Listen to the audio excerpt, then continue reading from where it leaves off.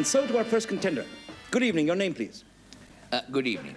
Your first heat, your chosen subject was answering questions before they were asked. This time, you have chosen to answer the question before last each time. Is that correct? Charlie Smithers. And your time starts now. What is paleontology? Yes, absolutely correct. What's the name of the directory that lists members of the peerage? A study of old fossils. Correct. Who are Len Murray and Sir Geoffrey Howe? Burks. Correct. What is the difference between a donkey and an ass? One's a trade union leader, the other's a member of the cabinet. Correct. Complete the quotation, to be or not to be.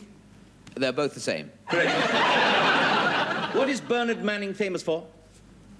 That is the question. Correct. Who is the present Archbishop of Canterbury? He is a fat man who tells blue jokes. Correct. What do people kneel on in church?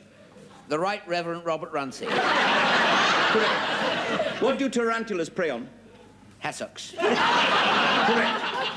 What would you use a ripcord to pull open? Large flies. Correct. What sort of a person lived in Bedlam? A parachute. Correct. What is a jockstrap? A nutcase.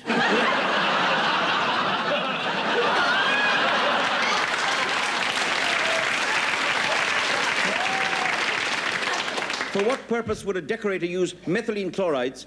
A form of athletic support. Correct. What did Henri de Toulouse-Lautrec do? Paint strippers. Correct. Who is Dean Martin?